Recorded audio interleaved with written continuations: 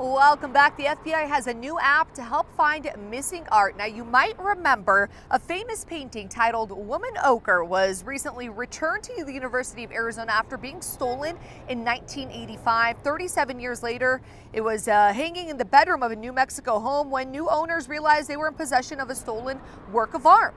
The National Stolen Art File is designed to help people make sure the art they own or looking to buy isn't actually stolen property. Once the user has it downloaded onto their phone, they can search various topics or objects in the app. So through the search function, you can search the name of an artist, you could search an object type, you could search the dimensions of the object.